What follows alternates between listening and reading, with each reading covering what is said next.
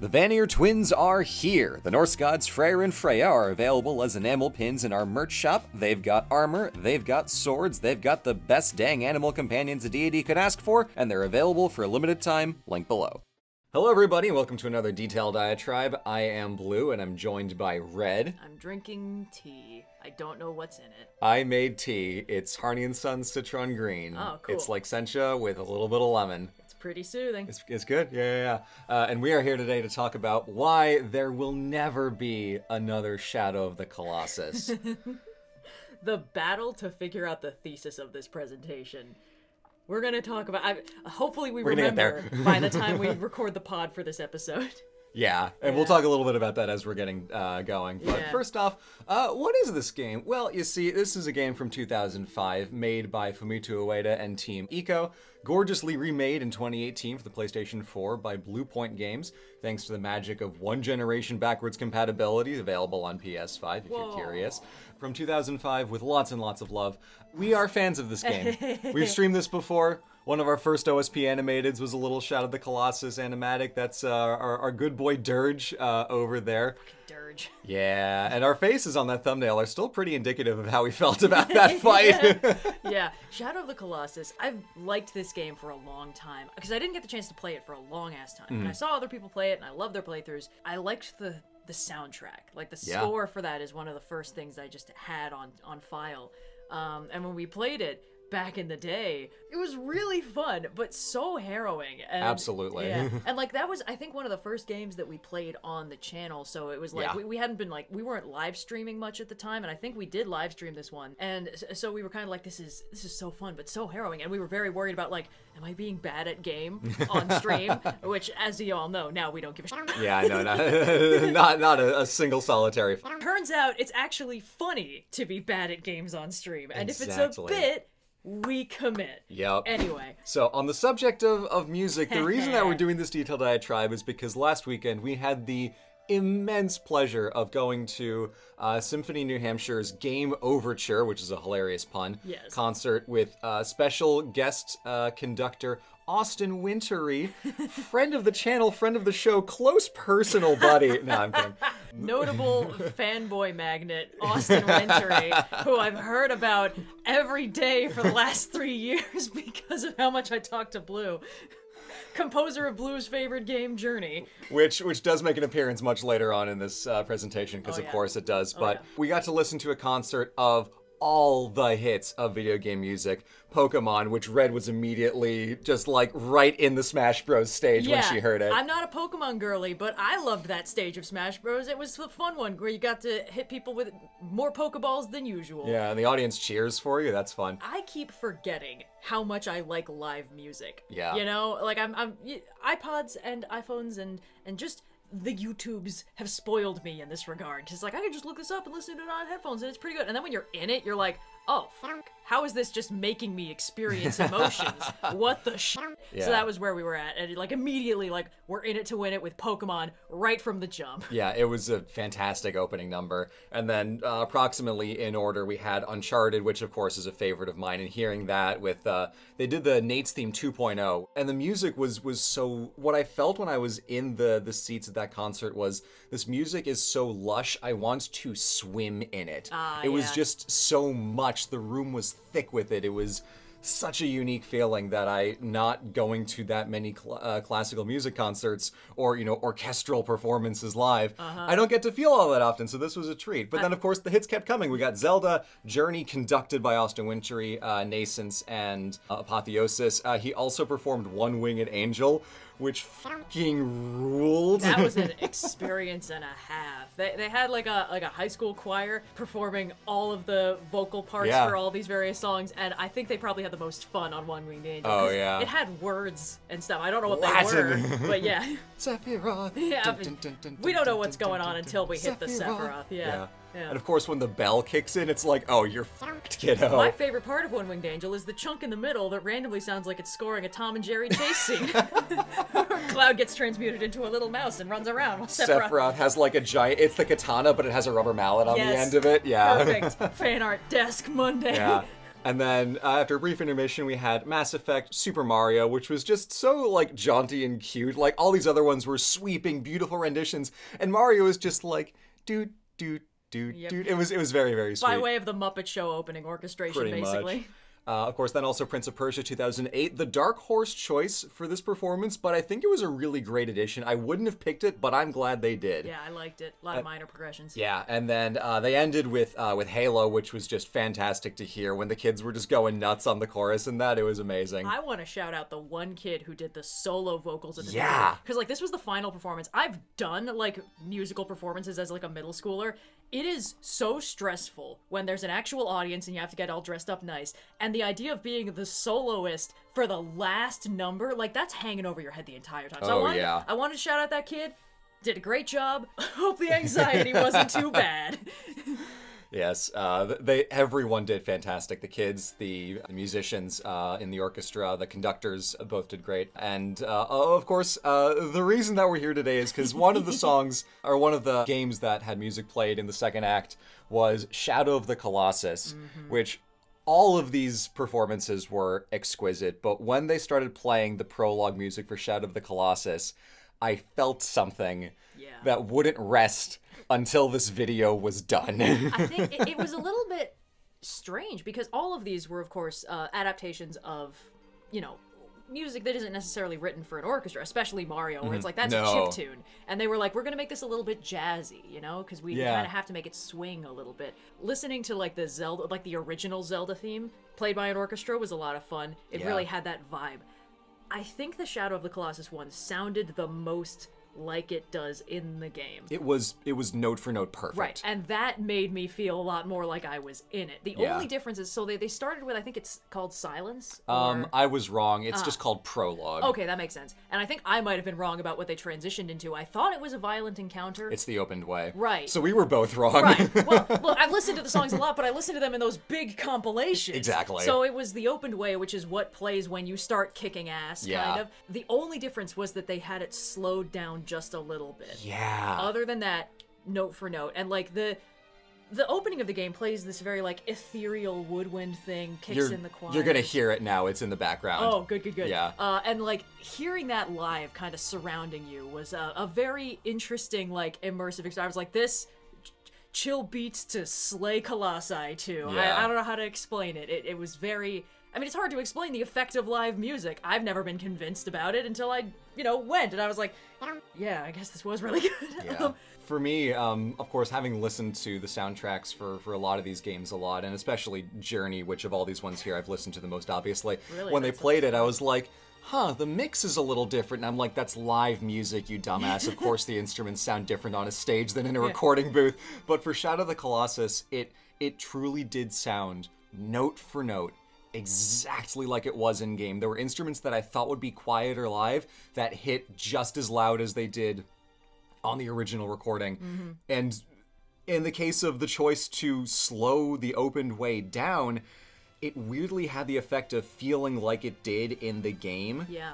Even though in the game it's faster, it felt like you were on this huge lumbering colossus as it's moving. It was a weird choice. I can't explain exactly why it worked, but it felt truer to life, or it felt truer to the experience of the game because they made that conscious choice to slow it down. Yeah. This is a little bit of a tangent. It was so fun to be in that space, listening to that music, feeling all the emotions that the themes from these games draw out, and naturally, I could not rest until this became a video. So let's continue on.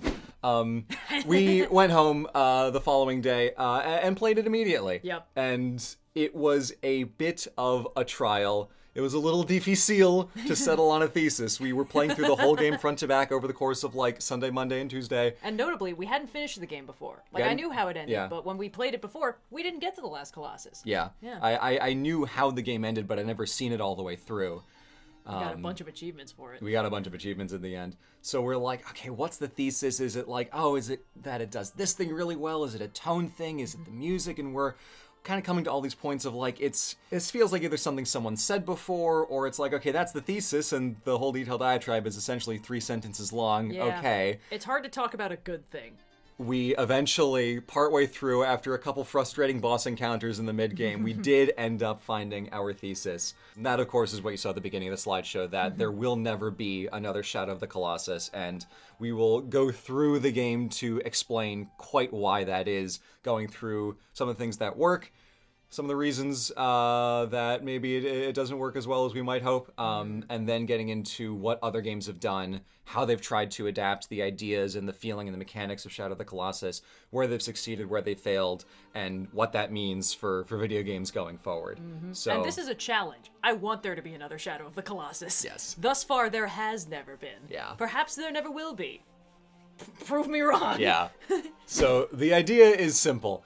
You are Wander, you are nameless protagonist. Wander is only nobody gets named. Fair enough. Yeah. Fair enough. You are Hero Boy.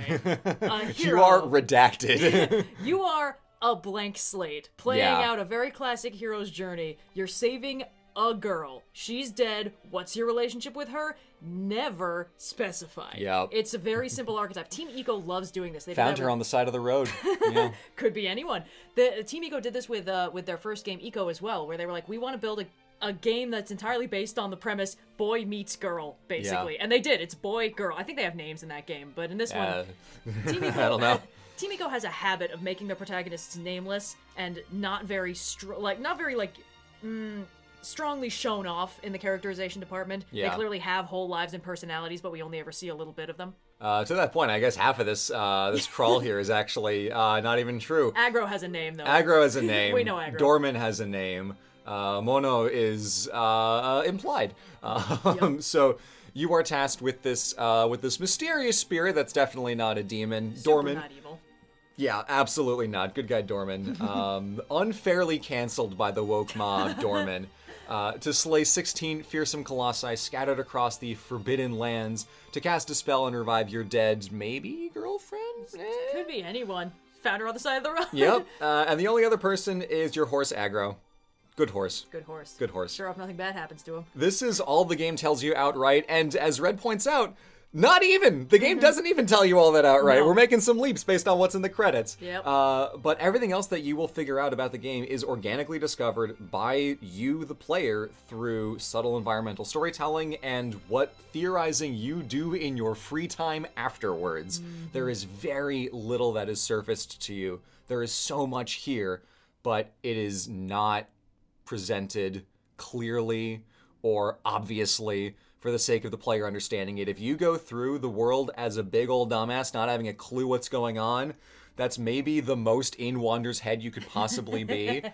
It's like the experience of playing The Legend of Zelda, but you are as clueless as Link is. Yeah. It's like you wake up in Hyrule and Breath of the Wild, and you also have no idea what you're looking at. But what's interesting is that Wander is specifically a profoundly incurious protagonist. He has no follow-up questions. Dorman is like, I can revive this girl, but you must slay these colossi, and the price you pay might be strong. And Wander's like, bet. All right, let's go. And when he says bet, the choir kicks in evilly. He literally just couldn't care less. He's like, clearly, whatever his relationship is with nameless girl, he's extremely, like, any cost is worth it. So that tells us everything we need to know about Wander. Whatever happens, he doesn't care if he's doing something good or evil. He doesn't need to be told any secondary things like the Colossi are terrorizing the land or whatever, like cleanse the world. Like, none of these. No. Yeah. Let's just go kill him. Just go kill them so I can bring this girl back from the dead. What's your relationship to her? What implied happy ending would you have with her? We never know. It doesn't matter to Wander. It doesn't matter to us.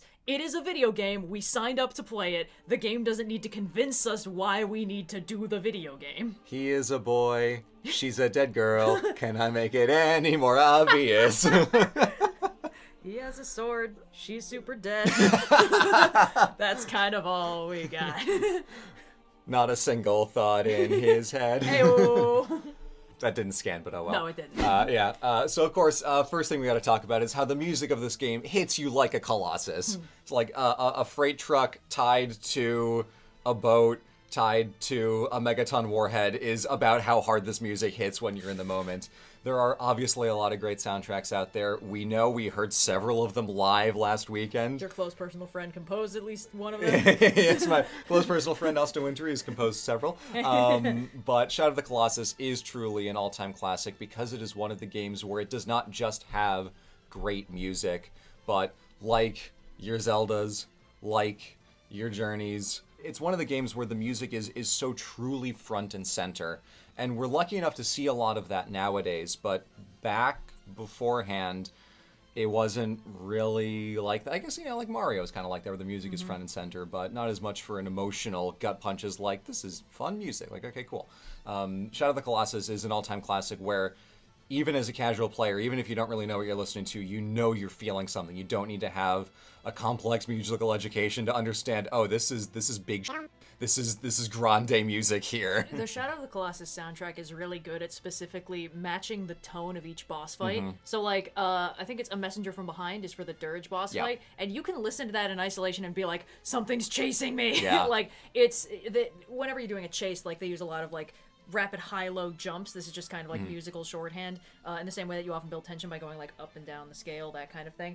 We don't really have the language to discuss music on this level of, like, complex, specificity, but the music in Shadow of the Colossus, there are so many tracks because every fight kind of feels different. Like, the first few, I think, are scored generally the same. There's, like, a track they play when you enter the area where the Colossus is in, but the Colossus isn't there yet, and it's just this little sting, and usually, the time it takes you to get from there to the actual boss arena, the music kind of stops playing, and you're left silent. It goes back to silent. There's no overworld music. It doesn't play music when you are just traveling around. It's just ambient sound.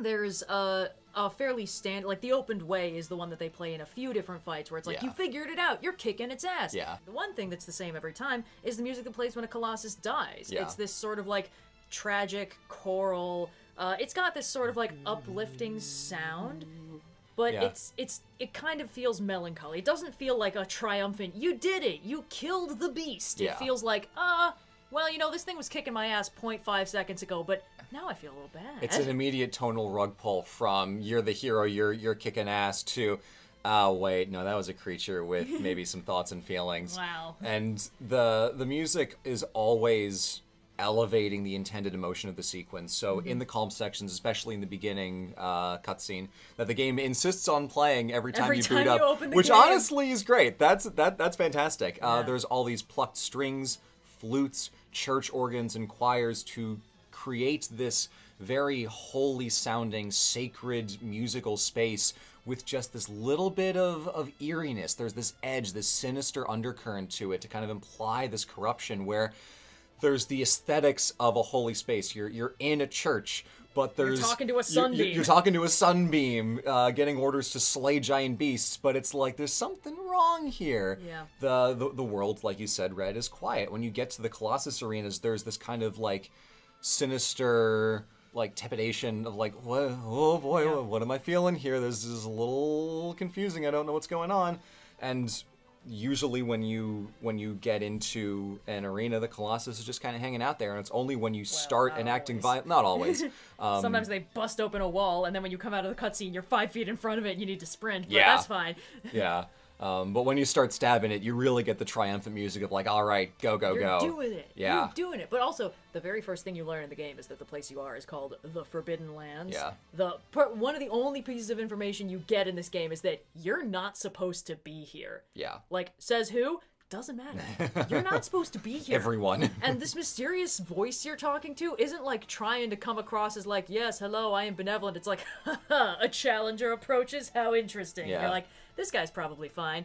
But when Shadow of the Colossus is one of the games that gets held up as evidence that games are art, which is apparently a thing people are still yelling about, even though obviously games are art. But one of the main pieces of the game that gets held up for that specific argument is the soundtrack, which is absolutely just like an orchestral suite, like the kind you would have gotten in like the fancy parts of the 1800s, you know? Yeah, when they were still doing like thematic symphonies, like the planets. The planets, or like the Four Seasons. It's like that level, but it's all about like, what would it be like if you were fighting this kind of skyscraper? Yeah.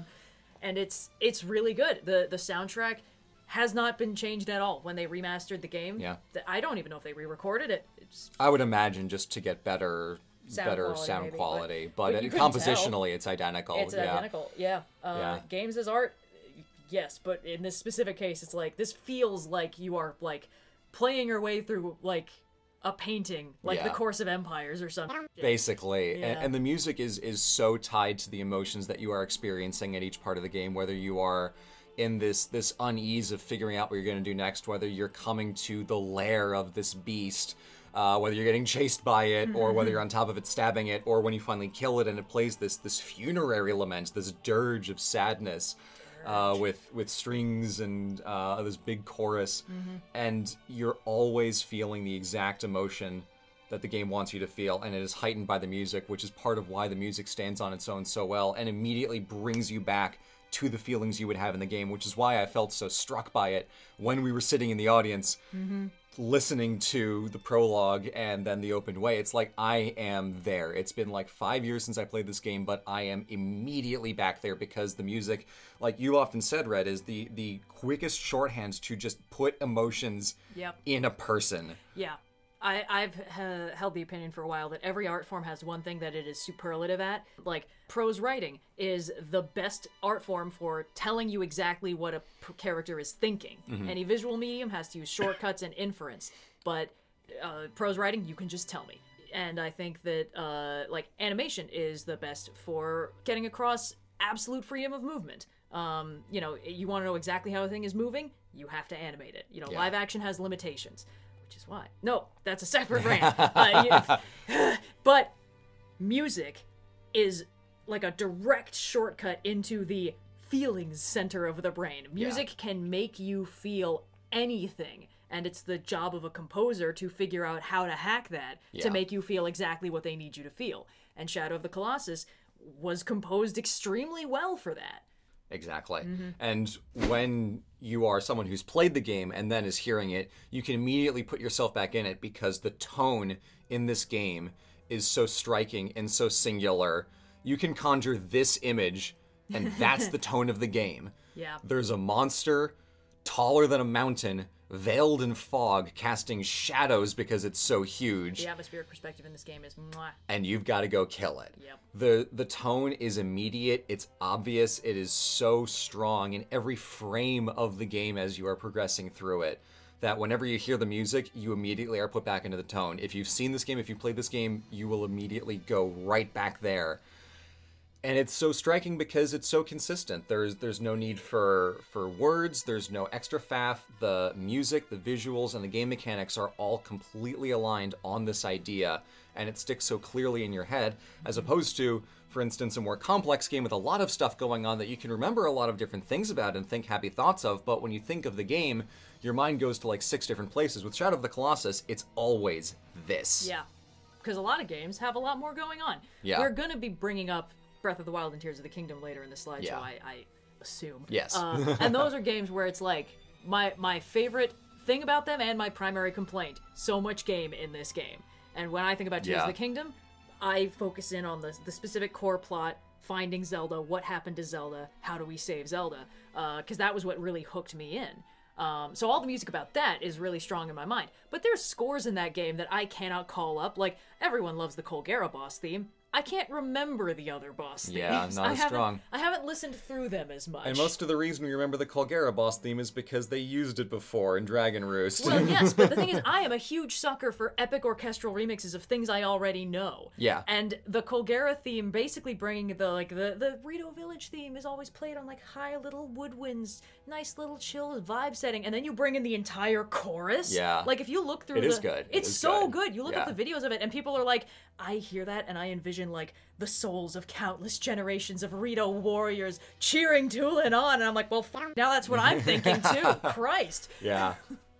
Yeah. Yeah, music makes you feel every time. The Game Awards is not something that interests me, but I always watch back through the medley they do. Yeah, it's the best part. And the year that they had like Doom and Hades and then Animal Crossing. Yeah. And we get the we get the Animal Crossing theme on a full orchestra. Yeah. It fucking brings It was tears great. to my eyes. It was great. Like you get through the really like down, dirty, like dark doom music, da-da-da-da-da, and then da-da-da-da-da, and I'm like, yes, life is beautiful. I don't know how to explain it. Music just does to people. It's just good. And I should be good and call out Kao Otani, who composed this masterfully. Yes. I know we're already in the tone section, but it bears repeating.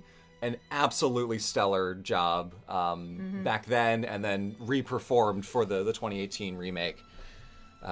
It's just so goddamn good. Shadow of the Colossus is a game without an ounce of fat on it. It is entirely vibes and boss fights. And we will get to that a little bit more later. Good. But following on the tone, we talked about this a little bit, but really exploring it a little more.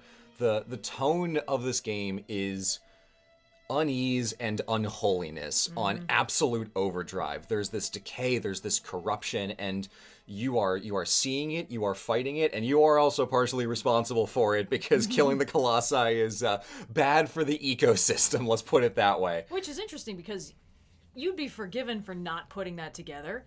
Yeah. In the sense that, Forbidden Lands, hero, sword, dead girl. It's like, anytime the plot of a story is, I'm gonna try and bring my dead friend back to life, frequently the undercurrent is, I don't know, baby girl, I think maybe you shouldn't be doing that. like sometimes it works out, but it's a rare story that actually lets you bring your loved one back from the dead with no consequences. Yeah. And I think that the way that this game plays it, the fact that you have no information, the fact that the game and Dorman does nothing to try and convince you, like, this is a good thing to do. It's just like, you want this, here's the price. Yeah. Do this scary thing. And it's like, okay, cool, I guess that's what I'm doing. And the thing is, like, format-wise, this is extremely similar to a lot of classic early fantasy video games, most notably Zelda. It's like, Wander and Link have similar levels of blank slatedness. It's like, what's up, you are an anime boy. Here is a sword. There's a girl you want to save.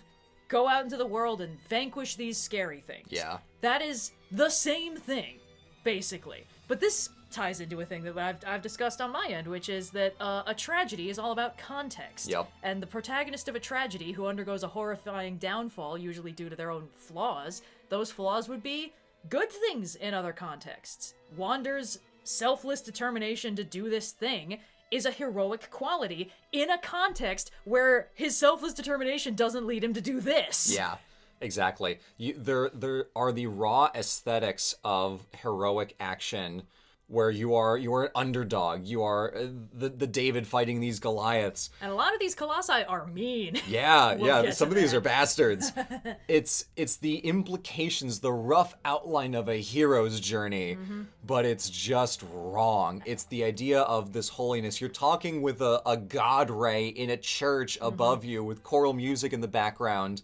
But it's evil. It's fucked up. Yep. It's the aesthetics of things that, like, on the surface, if you just, like, take it at absolute face value, like, yeah, no, this is great. How could Dorman be bad? However could this forbidden creature of shadow and light possibly be evil? Yep. But then, in context, in this world, in these forbidden lands, it is all kinds of messed up, and Wander is on a perverted, sick, evil version of a hero's journey, which sets the stage up for the tragedy. Yeah. The micro-tragedies of each Colossus that you're killing, and the macro-tragedy of, eventually, when you get all 16, doing bigger crime. I would be curious how this game plays to somebody who hasn't already, like, learned how the game goes. Because I think, we know from the jump, like, here's how it's gonna end. So for us, it's like red flag, red flag, red flag. But I wonder if anybody played this game like, what do you mean I'm bad? What do you mean this was a bad thing? Yeah. I think the first time you kill a Colossus and it barfs out these black snakes and they just slurp into you and knock you the fuck out, and then Dormant is like, anyway, thy next foe, and it's like, oh, is this bad? This might be bad. This feels bad, but what am I gonna do? Not play the video game? Yeah. Yeah. So it's a good tone. It works very well. Yeah, no, I'm saying it. This is the best open world in games. Be mad. I don't care. This world is monumental. It is gorgeous. It is forbidding, at once lush and barren. It is so strikingly beautiful beyond any other open world I've ever seen in a game. And it is dead simple. And that is so much of the beauty of it. You do not have any kind of side quests or faff. The only 2 kinds of collectibles you can find, I mean 3 if you count save points, and those are pretty sparsely scattered. There are lizards you can get for extra stamina, which you don't even need. But they're annoying too. They're annoying. There are coins you can get in only the remake, which give you a special little bonus as a nod to the search for the last great secret, which is an excellent Jacob Geller video talking about how the original players in 2005 and onward thought there has to be something else. So in making the remake, Blue Point Games thought, you know what? Let's make a something else. Let's scatter these all around the world so you can find them, and you can go the entire game without having to touch it. So this is an absolute no-fat open world. There is no music. You just traverse it and get to experience the scenery. All that you are having to guide you is the light from your sword. It's a very tactile sense of navigation where you don't have a waypoint, you don't have a compass, you don't have a mini-map. You just pull up your sword and follow the light. And it's very effective. There is a map, but it usually fog of war's over where you're trying to go. Yeah. So it's like, why even? You can maybe process of elimination where you're going. Yeah. But it is so strikingly gorgeous, and when you are traveling, the camera will often frame you in the rule of thirds down in the corner so that the world in front of you can be big and imposing and dramatic, and it always looks so gorgeous. I don't know what magic they did to get the camera to move in the ways that it does, but usually when you're traveling a world, you're dealing with horse stamina. You're always looking on a straight path that you are following. The camera's right tied to the horse's ass with you right in the middle of the screen, obscuring most of the world. I was going to say, you're mostly not in the center of the screen. And the camera in this game fights you about it. Like, if you try and center yourself to be like, I want to see what's going on, it's like, that's cute. Anyway, let a professional handle this, kiddo. Yeah. The first day we played this, I made myself motion sick. Yeah. I had to, like, recover. The camera was trying to kill me. Yeah. It's fine. It's fine. The game's good. And the horse aggro is a little difficult to control, but when you have these huge open spaces, you kind of get to feel like aggro is a real being with his own, is aggro a she? I don't really remember. With aggro's own idea of where to go in any given Aggro's situation. Aggro. The thing about aggro is that aggro's pronouns are Shadow the Hedgehog. The thing about aggro is that they're hard to control, but when you get them going, you kind of don't need to control them. It'll path for the most part in the correct ways. And it works really well because, like, you can just kind of mash triangle until it's going top speed, and then if you come to a crossing, you can pick which direction to go, and then after that, it's fine. And even, like, in some of the fights, you need to be on aggro. And, like, the Dirge fight, you cannot survive if you are not on aggro. But you can just kind of mash triangle, and aggro is decent enough at pathing that it'll run you around the outside of the arena and generally not smack you into any pillars, and you can focus on doing your horseback archery, which is how you have to win that fight. It really does feel like you're a team, that you are each taking a different process of, like, okay, aggro, let's move, and I will worry about the shooting. Again, Team Eco is really fond of giving you characters that you need to either rely on or help out who you cannot directly control. This is one of the things that they experimented with in every single one of their games. When in Eco, it's basically an escort quest, but also, like, your character is indestructible. Like, you're not in danger. You just need to protect and save the girl that you're trying to help. And in this one, you've got aggro and, of course, the Colossus AI, which is its own kind of thing. And then in Last Guardian, which was their last game, the entire conceit of the game is that the character you're controlling is almost completely helpless, but can give directions to the giant bird cat thing, which doesn't really listen to you all that much, especially not early on. We'll get there. Yeah, we'll get there. Yeah, but Team Eco loves doing that. Yeah.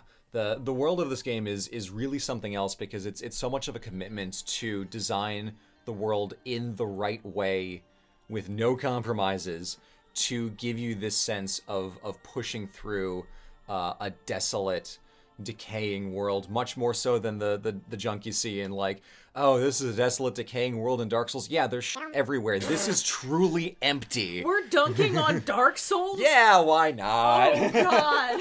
No, Dark Souls is beautiful, but it is in service of a different experience when you're going through that world. This is going for something very specific, where the only thing that exists in this world anymore are the Colossi, and you are going to track them down and kill them. The sense of loneliness is so striking, where there are these huge vistas between major landmarks. There are deserts, there are fields, there are cliff sides, and the cliff tech, the rocks in this game look better than photorealistic. Still, the grass a little bit wonky. The grass is fine unless you're looking at it from a distance. It's fine. Yeah, the game looks much better the lower to the ground the camera is. I once tried to get up on a structure to look out, and I started to notice where the textures start to repeat, which is like, that's a game from 2018. That's okay.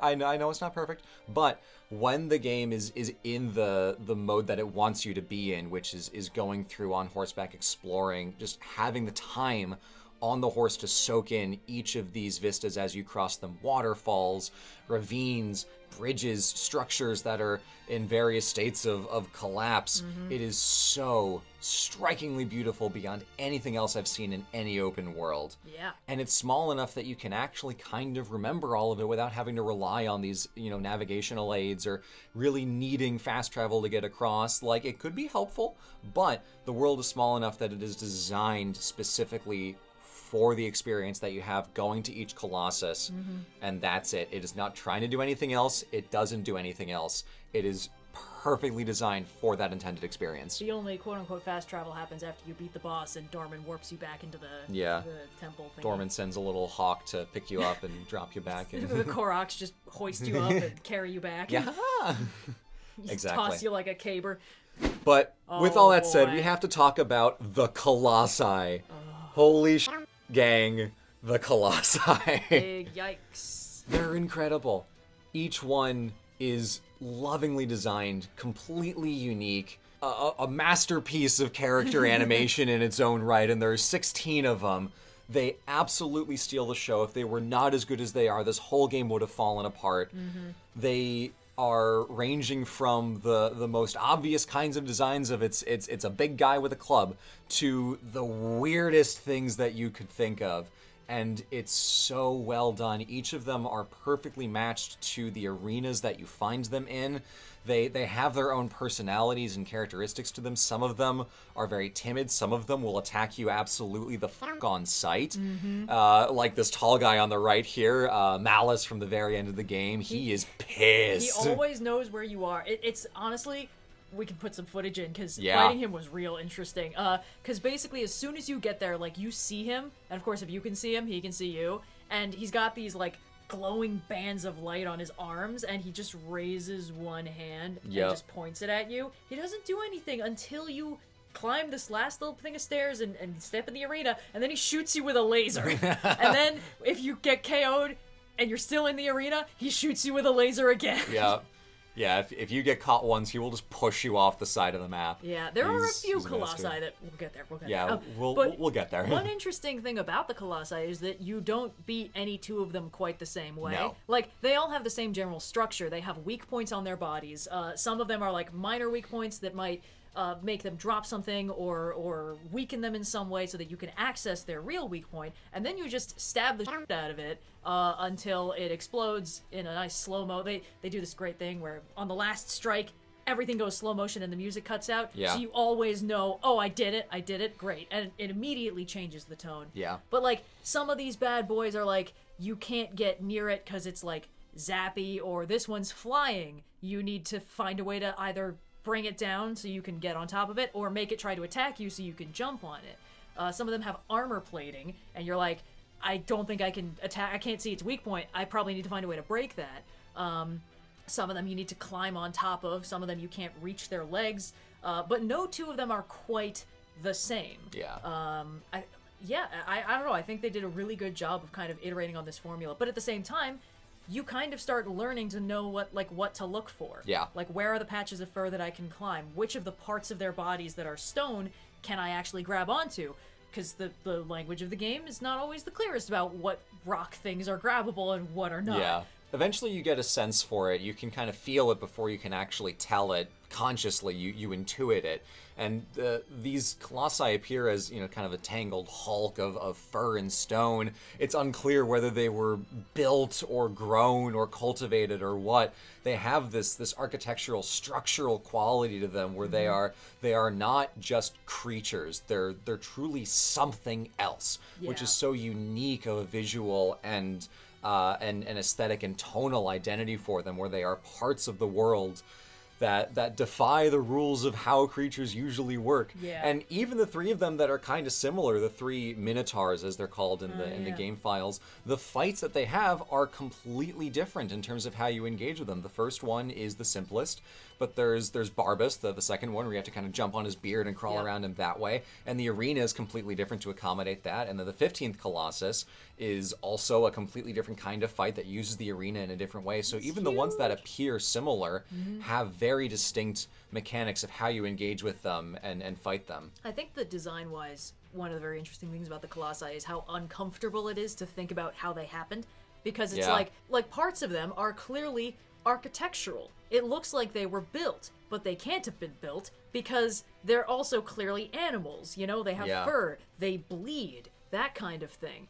But like, did they grow? Were they built? You can't see anywhere where there's easy like seams to identify, where it's like maybe this part was built around a thing that was grown. They are designed in such a clever way that you cannot come to any conclusions about how they happened because they don't make sense. Yeah. They are constructed, but it's like, it's not like, oh, this thing's like a cyborg. Parts of it look robotic, parts of it look organic. It's more like the way these are blended, it kind of hurts your brain to think about. Yeah. And when we get the explanation of what they are, it doesn't tell us shit. It's like Dorman's body was severed into 16 pieces, and that's these things. And it's like, well, that doesn't make any sense. Clearly some kind of magical transmutation occurred to turn like a chunk of arm into one of these guys, but like, what the shit? And that's what I like. I like it when a game gives you a thing that isn't fully explained, not because they don't have an explanation, or not because it doesn't make sense, but because sometimes it's good to leave things vague. Yeah, it's the Colossi are the noodle incidents of game design. We as Wander don't belong here and don't deserve an answer to how these things came about. And Wander doesn't care; he just needs to kill it to get his dead maybe girlfriend back. Yep. Malice is probably the weirdest one from that perspective. Yeah, because it's just fully like it's the Tower of Babel, but there's a body in it. Yeah, like what the fuck? Its head so clearly sculpted. Yeah. A mask. I maybe thought it was like, it's like a lighthouse and a sentry turret, but even then it's like, that's too much purpose for it. Yeah. Why is it so big? There's a reason why this place is forbidden. Yeah. And why you're not supposed to go there. And part of it might have to do with the fact that only the sword can kill these guys. Yeah. And they're not supposed to be killed, because that's bad. That's how Dorman comes back. Oh no. Yeah. And each of them is a completely unique puzzle. They're all absolutely beautiful in how they move. Like when Phalanx rises out of the ground in the desert, it is probably one of the most gorgeous little bits of game animation, how its little wings just kind of flicker out one by one. What I like about the way you engage with them is that you always begin by trespassing in their space and antagonizing them. Yeah. Whether you trespass and then shoot them to antagonize them, or whether you trespass and that is enough of them being pissed off to just want to kill you. Oh, yeah. Like with Leo, who's Celosia is the first one with the fire. Oh, yeah. But it's the way that it's presented is you are the underdog, you're the small one, you are afraid of them. Therefore, your fear is justified and you have to kill it. It's a very clever little trick of framing to make you feel like you're in the right, even though you absolutely the hell are not. The very first Colossus fight, that Colossus is just kind of patrolling a little valley. And it's a big open space. There's like cliff faces, but not like convenient like caves. Yeah. There's nothing to climb. So you're just kind of forced to be on ground level while this thing patrols around. And I remember, because I was playing at that point, I like made a break for the cliffside, and I was just like mashed against it, sort of slowly watching the Colossus lumber back into view. And at some point I realized, like, its body language has changed. It's like leaning over. It's looking for me! Yeah. And immediately, like, panic set in. Because Yeah. it's like, what are the rules? How do I beat this thing? Dorman's not giving me any helpful tooltips. What do I do? And it's like, I gotta figure this shit quick, because it's on the attack now. Or at Yeah. least it's looking for me, and that was frightening enough. It's amazing. The Yeah. design is impeccable. It is such a cool way to do a boss fight as opposed to the kinds of boss fights we're used to in games where we're just kind of trading attacks back and forth, and it's just hit it a bunch before it smushes you and you die. It's a great kind of gameplay. There are a lot of games that do that really well. We'll talk about one of them later.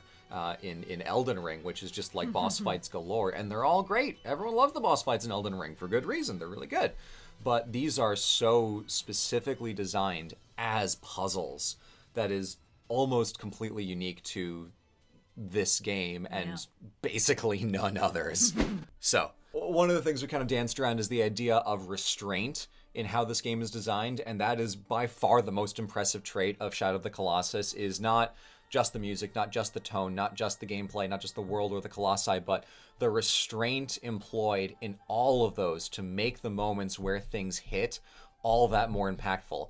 The weather is completely the same across the Forbidden Lands the entire game until you get to Malice and it starts raining. Yeah. And that restraint throughout the game makes that hit so much harder when you get there. It's so beautifully simple in how it's constructed. No backstory, no bullshit, no excess dialogue, no side quest, nothing to distract from the core emotions and core experience. It's a philosophy that Fumito Ueda at Team Ico called design by subtraction. There's a very good Game Maker's Toolkit video about this, talking about Ico specifically. Right. Removing anything that does not serve the core intended experience. And there is truly so much that they could have put in that they held back to make the game work the way it does. So they're limiting the backstory, the dialogue, the side activities, and the mechanics. There's only so much you can do in the world. You can run around, you can shoot lizards, you can jump on stuff, and that's kind of it. But it maximizes the emotions you get out of a very specific band of interactions with the world and the things that the world presents to you.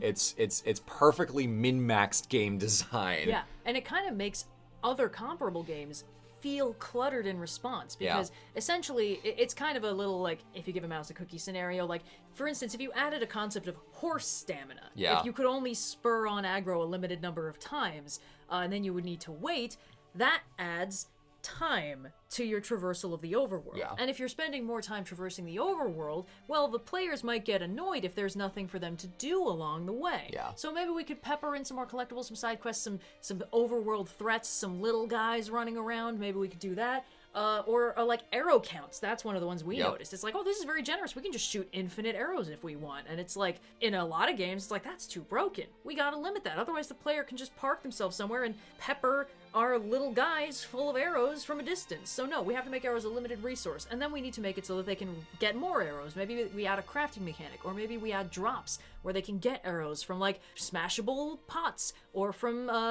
enemies that drop them, or something like that. And the thing is, at that point, you're adding layers and layers and layers of stuff to the game. And they were like, we're not doing any of that. You have infinite arrows because anything else would be complicated. You have infinite horse stamina because anything else would be annoying. There's only two overtly gamey elements that show up on the screen, and that is your health, and also the Colossus's health.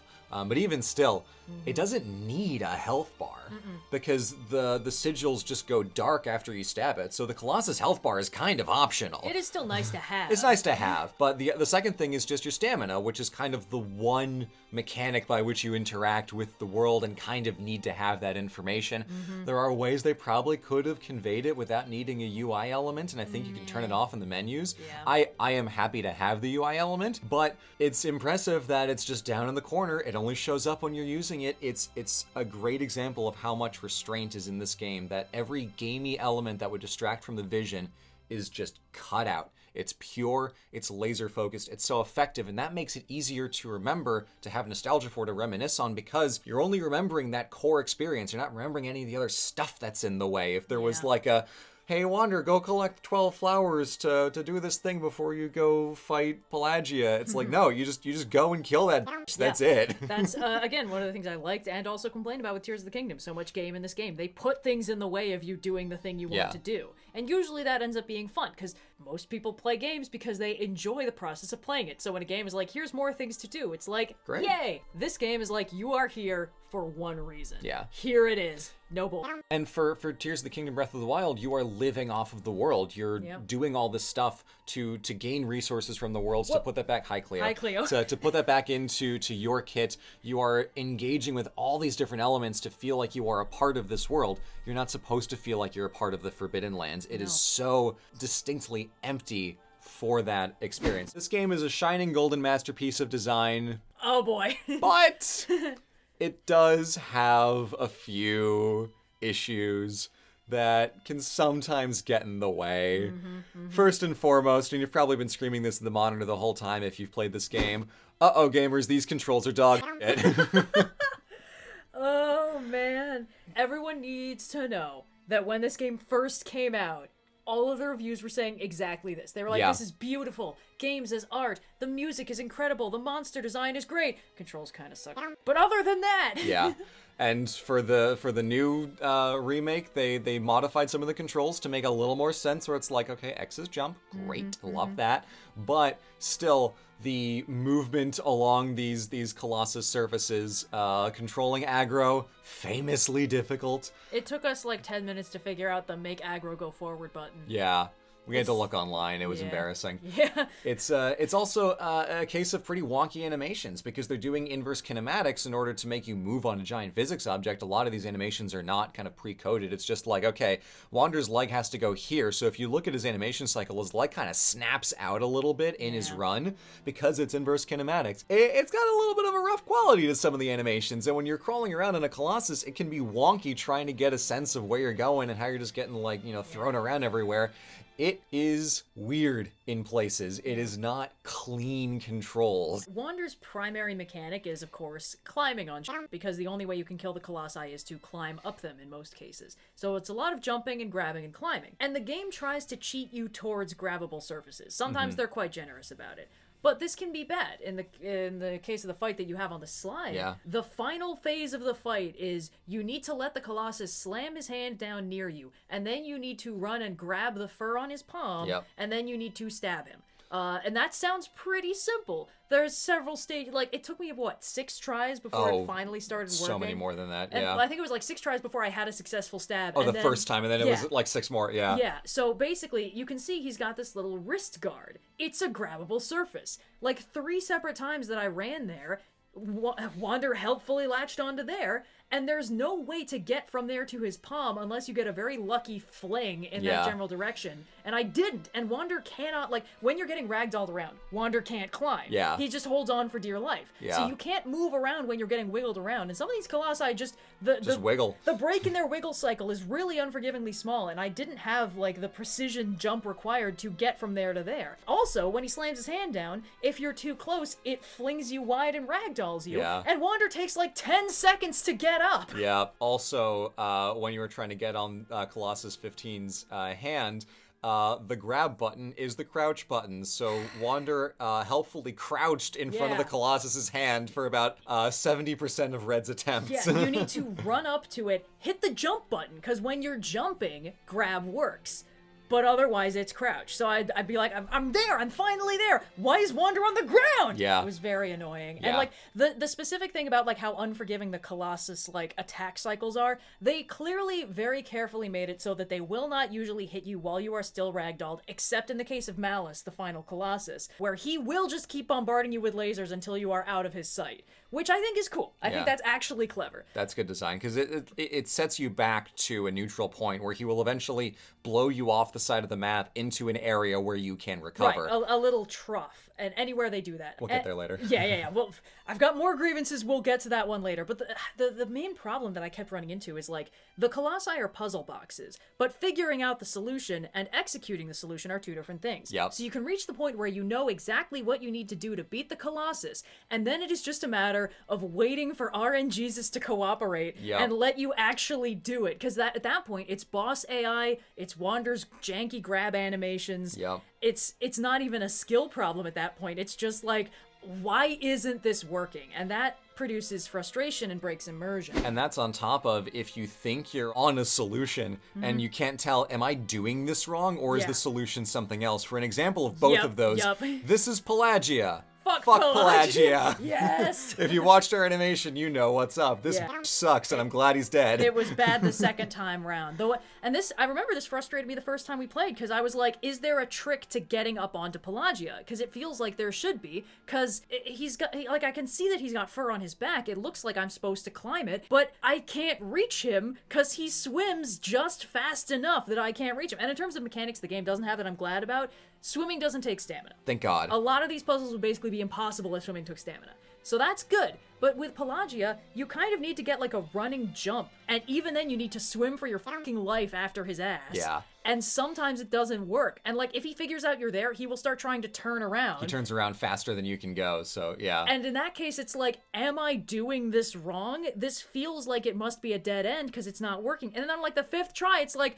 oh no, this was absolutely what I was supposed to do. The game was just making it needlessly difficult. And it's like, there's no malice in it. The game's not purposefully jerking you around. They were just like, yeah, we've given the Colossi this kind of AI. They have this kind of design. They do this sort of thing. Here's the way to beat them. Good f***ing luck. No hand holding. Yeah. You get Dorman tool tipping in your ear sometimes, like, a moving bridge to cross to higher ground. Get higher up, idiot.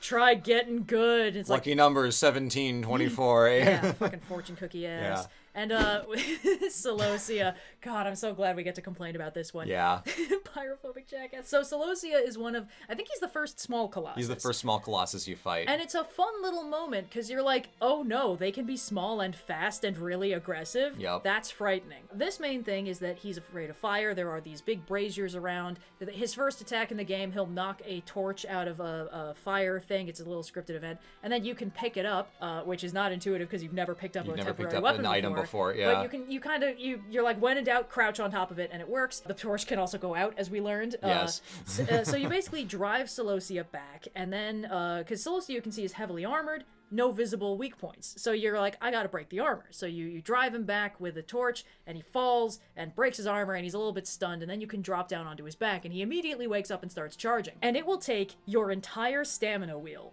to kill him. And you can one-cycle it. Yes. Barely. Which is what I did the second time through. Because the first time through, I was like, my stamina's getting pretty low. It looks like he's running me through this area. There are little climbable ledges, so I think I'll just get to higher ground, get a little breather, and then jump on him again. As soon as I got off of Celosia, he rammed into me and, like, ragdolled me across the ground. And of course, Wander takes 10 seconds to get up, and as soon as I got up, he hit me again. Yep. So what happened is Celosia basically bunched me into a corner of the level geometry and kept me there. And the thing is that the bunces don't do a ton of health. Because clearly the game is like, you're gonna get fucking headbutted by this thing. So we don't want to just kill you. So it was 2 minutes of just sitting there waiting to die. Well, I was trying to find a way to, like, maybe if I roll to safety, and it's like, great, I've rolled 5 feet away. Celosia is still within headbutting range. Yeah. And he just knocked me back into the corner. So eventually I was like, fuck it, fine, I'll reload the save. And it put me back in the temple. Yeah. And I had to do the entire fight again. That was rough. So I was not afraid of Celosia. I was pissed at the game. And that's not where you want to be with a game this beautiful and immersive. Yeah. This guy, sorry, we're good. Yeah, that's okay. Now that I've enumerated my grievances. Yeah, it's great when the puzzle boxes work. When they don't, when you have to do something unintuitive, like grab an item type you've never had to grab before because there haven't been item types in the game to pick up. Because the game is so simple. Yeah, it just breaks and it stops working pretty much at all. And it will be different from player to player. But if you just get stuck in such a way that you're on a cycle where the Colossus keeps shaking you can't get a handhold, and you have to do this whole sequence over again, it just gets frustrating where it's like, I know what I have to do. I've solved the puzzle. Now let me just solve the puzzle. Yeah. Execute the solution. That awkward gap between I know how to do it and I'm not doing anything wrong. The game is just not cooperating. Like, nobody wants to be that gamer who's like, this controller's bullshit. My dad works at Nintendo. But like, and the thing is, the reason why this happens is for the same reason the game is good. The game does not handhold. If as soon as you figured out how to kill the Colossus, you effortlessly one-shotted them, they would stop feeling intimidating. Yeah. They would just feel like, an example, I know we're going to bring this up later, the Divine Beast in Zelda. Yeah. They are these big, nightmarish creatures. You have to do a lot of work to get inside them, and then it is basically push 4 buttons. Yeah. And occasionally you fight other little guys along the way, but it's push 4 buttons. And even getting to the Divine Beast itself is dead easy. Usually quite simple, especially after you've already done it once or twice. Yeah. Whereas these guys, like, you could have fought them before, and unless you're like a speedrunner, you're gonna have a bad time anyway. Yeah. And like, that's good. It makes the Colossi feel frightening and annoying is good sometimes, but not in the moment. Yeah. So it's 2 types of frustration that it can get is, I can't figure out the solution. What the hell does it want me to do? Or I can figure out the solution. The game's just being jank. The controls are bad and I can't execute it. So it is a distinct downside that, again, when the game came out, people acknowledged it. This is not like, we're not the first ones to figure this out. This is a known setback of this kind of design. But you know what I'll say I respect? the remake doesn't even try to fix it. No. It's like, F you, have fun. The only thing it does do is it gives you special items you can get on subsequent playthroughs if you do the speedrun mode, where it's like, yeah, here's a javelin you can throw which does as much damage as a sword. Have fun, kids. It's like, nice. I like that. But then also, it's an open world without any conveniences. It is a wonderful, immersive landscape, and it's great and fun and cool until you get stuck in a weird area and don't know where to go. You go in the wrong direction and have to turn around. You have to cross the whole map without aids like fast travel if you want to get to a boss quickly. It's like, look, I already did this, let me just go back. Or if you pause for a second and realize there is truly almost nothing you can actually do here, and it's like, oh, okay. Well, yeah, it's okay most of the time, but when you brush up against the bounds of the system with the controls, like with the puzzle design, it's great when you're in that lane just doing the thing. But if you stop for a second, or if you get stuck, or if you brush up against the edge of what you're supposed to be doing, it can get really tricky to kind of set yourself back on the right course and do the thing you're supposed to do, go to the place you're supposed to go without, resorting to a walkthrough, figuring out, like, I'm in this forest, how the hell do I get to Pelagia? Yeah. Oh, you have to go left. You have to make a sharp right followed by a sharp left, and then you need to not jump in the water until later because you will get flung down the waterfall. Yeah, jump in the water, but not that water. Yeah, it's a pain. The game is not really optimized for you to f up because, like, Wander takes such a long time to fall down into the kill plane. He's so small. So slow. Well, I honestly think it's because they probably do a little bit of generousness to make Wander feel floaty and fall slowly because you spend so much time high up. It's good for you to be able to kind of like re-angle if you're falling. But what this means is that if you go over the side of a cliff, the game's not like, okay, there's no possible way you can recover. You have to watch him very slowly fall and like feel the controller bounce as he just smacks into every rock along the way before it finally is like, okay, he's dead enough. And since you have generous air control, you can make him do little pirouettes as he's falling to his doom. Oh, he does those anyway, I've discovered. Yeah. So there are a lot of faults to Shadow of the Colossus that have been well documented since the beginning. We're not the first ones to discover these. But the thing is, the great thing and the terrible thing, and then the great thing again, is that Shadow of the Colossus's faults are bound to its successes, and there cannot be one without the other in both directions. Physics-based movement is fundamentally unreliable. When you get to the edge cases, things get weird, but it is absolutely categorically necessary for gameplay where you climb on physics objects. The jank is inherent.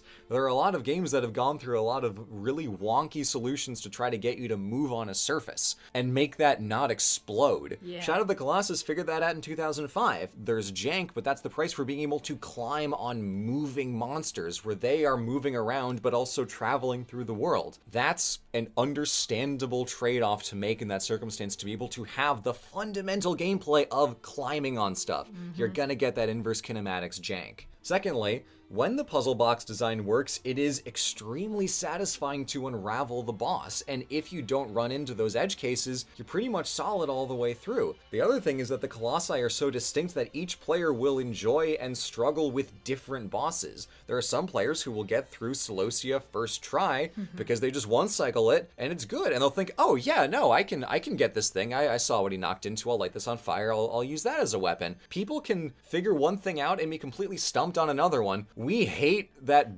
Pelagia because we jumped on its hooves that one time in the stream and got dunked into the ass end of hell. Yeah, and another player might just completely miss that. And they will have a really frustrating time with a boss we thought was easy. Like, I know some people are needless contrarians who think that Phalanx is a bad boss.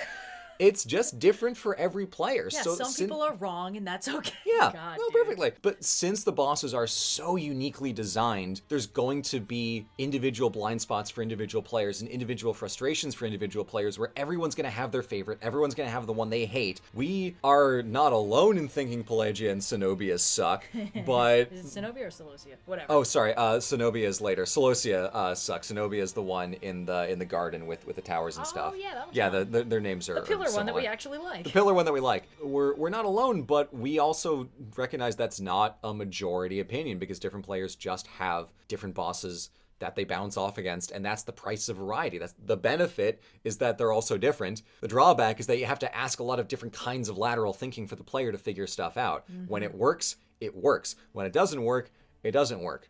But that's the price for having these bosses being so unique and distinct and specifically designed with a puzzle. Puzzles can be frustrating. That's the game. Yep. It is an unfortunate truth of this game that all the things that make it so uniquely good and so immersive are also the things that immediately break your immersion. There's not an ounce of fat on the game, which means there's no insulation, essentially. Yeah, there's no insulation. So like, exactly. the map is beautiful. The riding across the field is beautiful until you realize you've gone half the map in the wrong direction.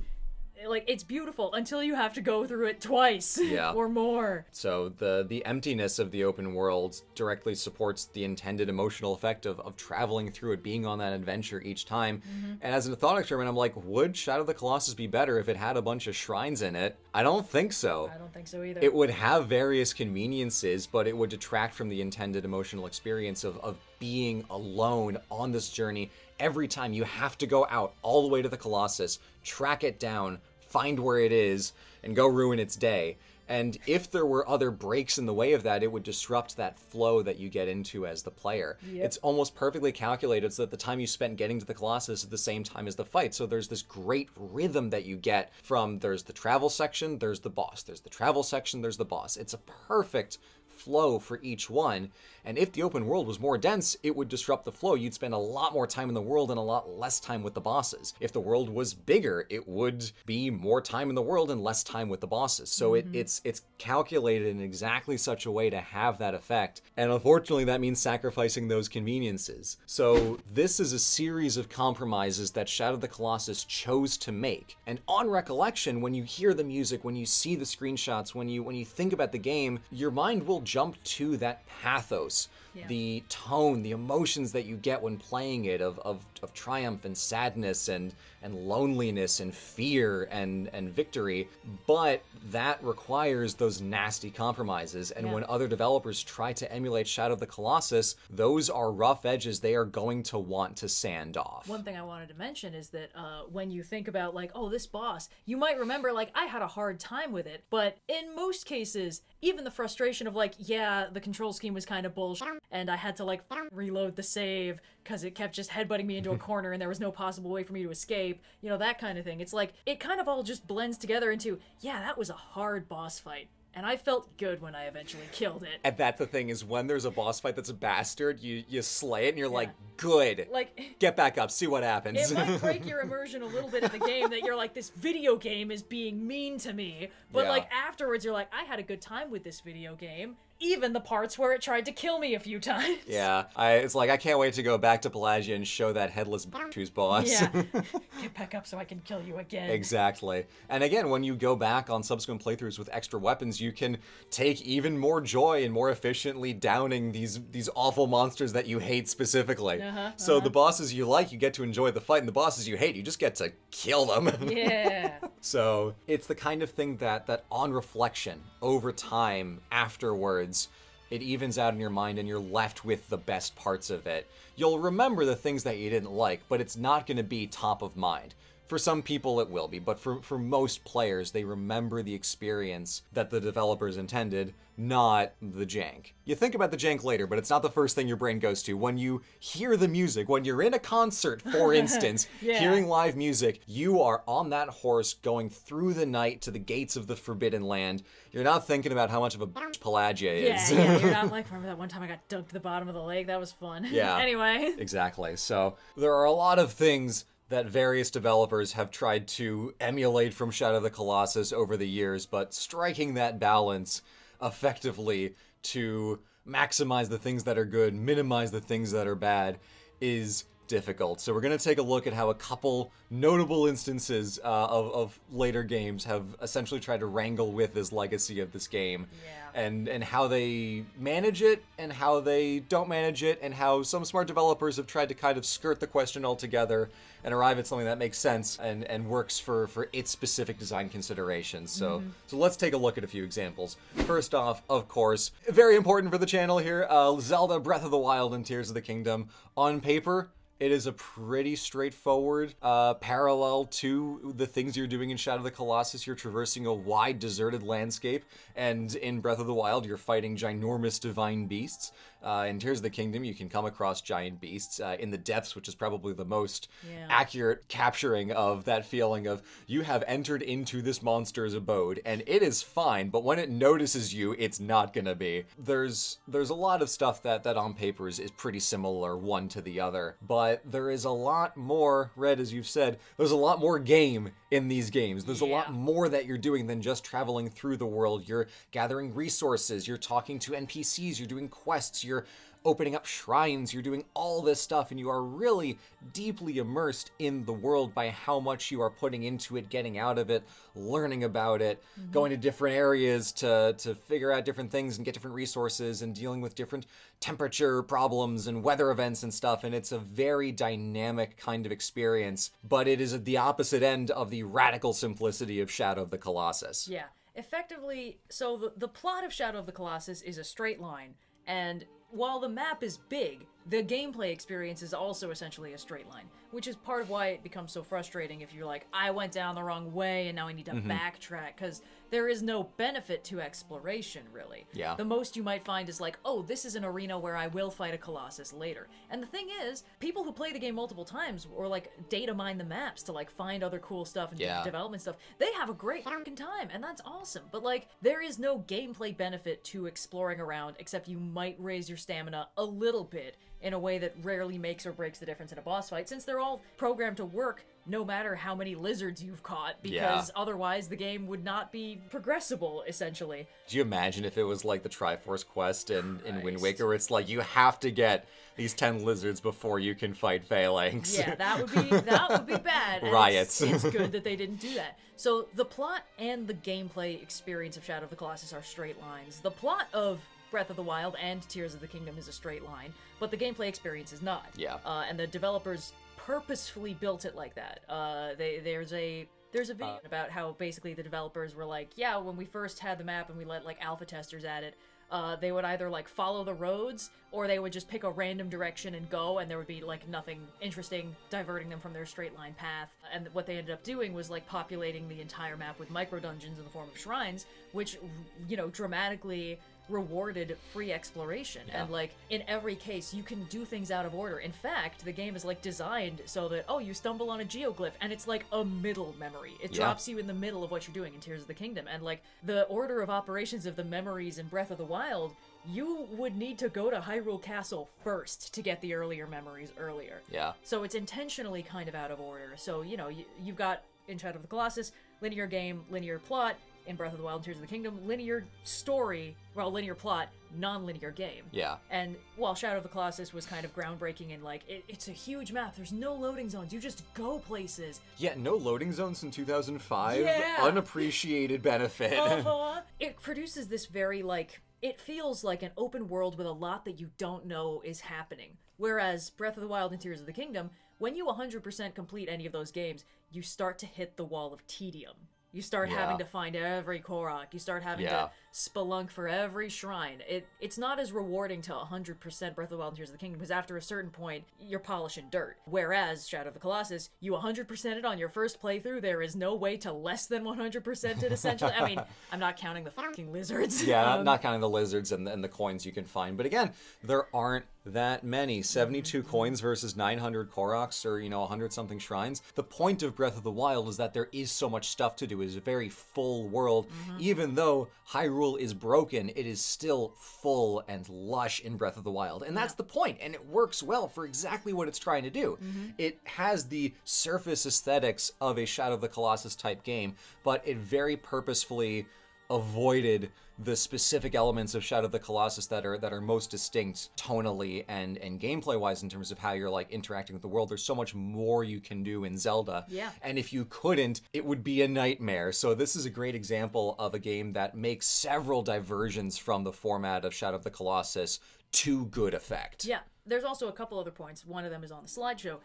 It is also, as we mentioned, not a tragedy. Shadow of the Colossus is a tragedy. It is a character whose traits could make him heroic in another story, but because of the format of the story and the deal he makes with Dorman, he essentially becomes the final boss, very briefly. Whereas Link, similarly, like a bit of a blank slate protagonist, we don't know a whole lot about him aside from what we see in the memories. He's a selflessly determined heroic type with a magic sword that he picked up, and it's like, okay, yeah, this is the same character in a different font, but because Link is in a world where he is the hero, the game is allowed to have a happy ending. Yeah. Whereas Wander is functionally very similar. Like, oh yes, a mysterious force told me I need to do this thing and subdue these massive beasts to get what I want. And in this case, it's like, to save Zelda. Yeah. Like, Link doesn't have the motive. I mean, Link does save Hyrule, but he's not like, I must do this thing. He doesn't say but like it's the All he says is, yeah. It's the same level of like, oh, I need to save this girl by killing these big things, or at least fixing them, whatever. And the thing is, the Divine Beasts are, interestingly, quite different feeling from the Colossi, because I think, like, their first impression is great. All of them have this really intimidating intro, but they don't really do a whole lot. The first time I played through the game, I did it very much the way you're supposed to. The second time through, I did a little more free exploration, and when I did that, I had one cool moment where I ran into Vana Boris just out in the desert, could not outrun it in time, and got struck by lightning. That was cool, but I kind of had to do the go in a straight line and don't let yourself get distracted thing to make that happen. And the game doesn't really make it easy on you, because, like, your maps are fucked up. Anyway, so the thing is, the Divine Beasts fix one of the problems that we were complaining about with the Colossi to the detriment of their intimidation factor. Exactly. Because the way you defeat them is topologically the same. The Colossi have a certain number of weak points. Insert sword A into point B and you're fine. The Divine Beasts have 4 or 5 terminals. You slap your iPad on them and you call it a day. Which is tonally absolutely flaccid in comparison. It's tonally quite different, but gameplay-wise, it is the same thing. Find the right spot. You maybe have to do some shenanigans to get there or move things around so you can get there, change the map a little bit so you can get there, but you get there, and then you boop, and then you're fine. And then it spits out a boss fight for you, which is nothing like the Colossus fights. That's very much... It's also a little bit different from classic Zelda bad guys, although I do like them. I like the Blights. The Blights are good, yeah. But the thing is, the Divine Beasts themselves lose all sense of intimidation factor pretty much as soon as you get inside them. It can't hurt you when you're inside it, yeah. I mean, it can't hurt you, but also it doesn't seem to want to do anything. Because the Divine Beasts are, like, causing large-scale problems. Like, oh, Naboris has a lightning aura. Va Meadow is shooting things out of the sky. Trust me, bro.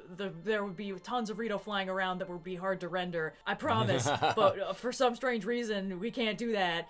I like Tears of the Kingdom allowing us to have more Rito flying around a little bit more. But the Divine Beasts are extremely intimidating, and I love their soundtracks. Again, the music is great. The vibes are great. But because there is no element of chaos, there is no element of unpredictability, and there is no feeling that they are sentient things that want you dead, then nothing really... You don't get the intimidation factor. They become kind of punchlines. And they're dead easy to actually encounter. Yes. Even the most Shadow of the Colossus-y part of the Divine Beast encounters being when you actually get up to them and have to, like, make it to the Divine Beast to get inside of the thing. It's cool at first, and then you think about it as, like, I'm not actually doing anything that is even remotely challenging. I'm not afraid of these. It's cool that it's big, but there's no element of narrative, tonal, or mechanical fear that is strong enough to really make them linger, which is why I feel like a lot of people liked the idea of the Divine Beasts a lot, but couldn't help but walk away feeling a little bit let down by them. Because in the world of Breath of the Wild, story, gameplay, tone, are all in sync. For the Divine Beasts, that's just not the case as strongly, which I think is why one aspect of the game works so well, and another aspect of the game is like, I see what they were going for, but nah. And it's a really good example of the thesis of this slideshow. In solving a problem from Shadow of the Colossus, they accidentally, at the same time, undercut one of the best parts of Shadow of the Colossus, how terrifying the Colossi are. For instance, like, there's a little one-to-one parallel. Va Meadow, that's the bird one? That's the bird. Yeah. Va Meadow and Colossus number 5, Avion. Yeah, the bird. The bird, the fucking bird. Anyone that we had to fight over a lake was not Blue's favorite. But like that one, it's got a similar vibe. They've got a very similar silhouette. If you go back a few slides, you can actually see like, oh yeah, that could be Va Meadow. Va Meadow just flies in a big circle and doesn't do anything except shoot you out of the sky if you get near it. That bird, the way that you progress in that fight, it just sits on a big pillar, and you need to shoot arrows at it, and when it gets mad at you, it fucking dive bombs at you, and you need to jump and cling on for dear life as it tries to shake you off. It's really harrowing, and it's easy to fuck up, and if you fall off, you usually need to spend a while swimming across the lake to get back to where you were, and then... Could you imagine if it kingfishered you? Oh, no. That would be the worst thing in the world. That would be pretty awful. But, like, that's the thing. It's terrifying. Valmetto is not. Valmetto is not. And that's just how it worked out. Breath of the Wild and Tears of the Kingdom were not setting out to terrify the audience, I think. Yeah. Except maybe the depths a little bit. Maybe but, like, the depths. And the gloom hands. Let's not forget the gloom hands. Gloom hands, yeah. But it's a very different feel than Shadow of the Colossus, and that was clearly intentional. A lot of intentionality went into the design of bosses in both Breath of the Wild and Tears of the Kingdom, which is why I think Tears of the Kingdom went a little bit closer to classic Zelda boss designs with a lot of the final dungeons. Yeah. And that was very cool. I like that a lot. But the end result is, like, if they were aiming to do another Shadow of the Colossus, which clearly they only sort of were. They were aiming to get some of the vibes, but not be more Shadow of the Colossus. The end result is that they did not manage to replicate that feeling of dreadful, it's just you and this big thing, and the big thing wants you dead. And it's not faster than you, but it can catch up, bud. You gotta be careful. Like, we don't have any of that with the Divine Beasts. They come close in the depths in Tears of the Kingdom, because when you do stumble onto a boss monster, it is harrowing to see this giant shadowed thing, especially more than any of the other ones, if you come across Colgera in the depths. Oh, I love the depths. That is just terrifying. But at the same time, Colgera's dead easy once you Colgera is dead easy. Yeah. It's only in that approach that it's actually scary, because like, I didn't know it could be down here. And the thing is, the ending of Tears of the Kingdom, which I will not spoil in this Detail Diatribe in case you have avoided the Tears of the Kingdom Detail Diatribe. Y'all have had time, but this is a courtesy. Yes. I have seen the ending of the game at this point. I've played it twice, and I've seen it multiple times, and it has not lost its effectiveness on me. I've seen, like, in Breath of the Wild, the final boss fight with Ganon, all the speedrunners are like, this is a joke. Yeah. You know, you can't lose. The final boss of Tears of the Kingdom feels similarly unlosable, but I love it so much. And some of the vibes are similar to Shadow of the Colossus, but more triumphant. Yeah. You're clinging to the outside of this immensely powerful thing, but you're not trying to kill it this time. And some of that feeling comes through. Yeah. And I think even though I've seen it several times, even though, you know, people meme on Matt Mercer's excellent performance as Ganondorf, even though, you know, there's all these jokes, I still see the ending hit people emotionally. Yeah. And I certainly still feel it that way. And I think that even if we're like, yeah, the Divine Beasts are nowhere near as cool as the Colossi, you know, they look so intimidating and then it's just nothing, I think that sense of massive, ponderous terror is something that they pull off in the very final act of Tears of the Kingdom. They absolutely do. And I really like it. Yeah, and that's a case where you're not just aping the format of the other game, it's you're figuring out why it worked and applying those lessons rather than just copy-pasting, oh, big monster, we picked big monster, everyone likes big monster. You can climb on big monster? Yeah. Do you wish to stab big monster in soft underbelly? The reason I think the depths don't work as well as they maybe could is because, one, they're just absolutely huge, and you are absolutely fully reliant on fast travel in order to really get around there with any degree of speed at all. And it is so big, you are bouncing around a lot. It's like, okay, I kind of need this, otherwise I'm going to just be down here for hours. You are so used to doing a lot of stuff on the surface that when you get down into the depths, when there's not as much to do, it doesn't feel like it's the intended experience. It feels like, oh, there's nothing here. I'm used to being able to do all this stuff up top, and now I can't. Even though it is much closer to the design of the Forbidden Lands, the contrast of above me, there's so much more going on. Down here, it just ends up feeling weak in comparison, so context really is everything. Yeah. This is not to say, like, oh, Tears of the Kingdom, Breath of the Wild bad. They're very good at what they do. Yep. And it's a case of finding the intended gameplay, the intended emotion, matching them together to have it work as intended. When you get them aligned, you get a great outcome. I will say the depths do match the feeling of the Forbidden Lands of, I'm not supposed to be here. Yes. And to a certain extent, so do the Sky Islands, which is something I talked about a lot more in my Lonely Sky Detail Diatribe. Check it out. It was in the Y'all Sleeping category last year. But the thing about, like, they're beautiful, they're overgrown, they even kind of have a similar color palette to Shadow of the Colossus. A little bit. There's nothing there. You know that the Zonai used to be up there. There used to be a civilization. It's gone. There's no sign of what happened to it, but it's gone. And it kind of produces this feeling of, like, I'm not exactly an interloper here, because the only things that were here have been gone for an incomprehensibly long amount of time. Yeah. And, like, they specifically put treasure chests here for me, with armor in my size. Canonically, that is what happened in the game. It's explained. But, like, it still doesn't feel like I should be here for long. This place is dead. It's Castle in the Sky energy of, like, yes, Lapita is beautiful and shiny and overgrown and lovely, but there's a reason nobody's here, and it's because they all left. Yeah. And we can't stay here long either. Anyway, I like these games. Yeah. And this is a great example of how developers have learned from Shadow of the Colossus and put it to good use. And again, not perfectly, but on the whole, No game is perfect. We don't need to caveat with it's not perfect. No. But like, like we've said, like, oh, there are things that Breath of the Wild, Tears of the Kingdom do that are trying to emulate Shadow of the Colossus and don't really nail it, and some things that they do that absolutely do. Right. It's a game of learning the right lessons rather than just copying the thing that works. Yes, very, very true. So this is another example that is probably going to make some people sad, because The Last Guardian, the follow-up game by follow-on studio to Team Ico, Fumito Ueda's next game. Delayed for so long. The hype was immense. Yeah, it was well received by the enthusiast crowd. Most critics were able to enjoy what they were going for in the game, but general audiences found it deeply frustrating because you have all of the peril and pain points of the wonky control system, plus guiding an animal through a bunch of puzzles with all those wonky, janky little bits of monster AI. Yeah. It's like the whole game is just trying to point aggro in the right direction. And when it works, there's a lot that this game does really well. There is an excellent video by Game Maker's Toolkit on the language of video games talking about one standout moment where the game design fits the story in a really great sequence where you feel the bond with Trico just shoot up on the charts, and it's like, oh my god, this is great. Yep. Trico, best bird. But a lot of the rest of the game is just get the damn computer bird to do the thing you want it to do. Again, it is the strength and the weakness are exactly the same element of the game. The fact that you cannot just control Trico is what causes the puzzles to be frustrating, because it's like, I'm waiting for Trico's AI to wake up and do the thing I needed to do so I can progress, and I can't make it do that faster.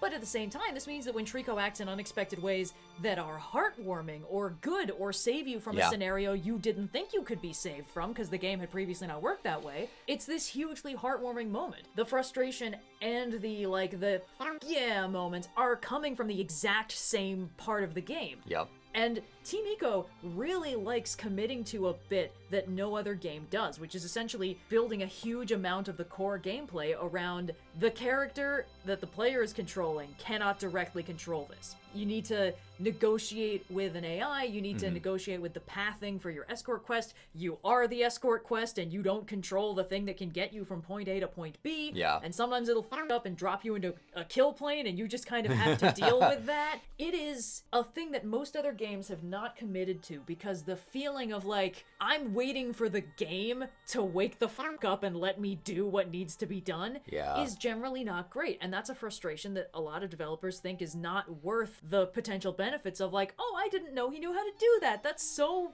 wonderfully heartwarming. Again, the Game Maker's Toolkit video has some really good examples of that. The end result is still, your immersion is broken as soon as the game stops cooperating, because then you're like, I'm sitting here waiting for a video game to let me do the thing. And the thing is, this is not the only kind of game mechanic that causes that problems. There's a lot of games where it's like, oh, you want to do this one thing? Here, do this long, like, quest chain thing.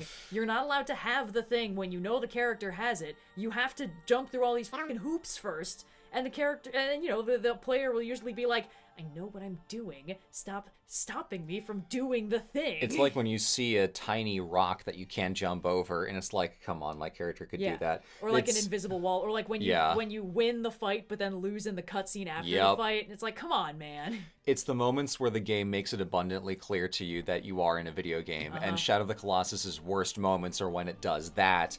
And unfortunately, all that stuff is tragically front and center here, showing that it's not just a case of like, ah, yes, like God designer Fumito Ueda and everyone else is an idiot. It's like, no, these are challenging design choices to make.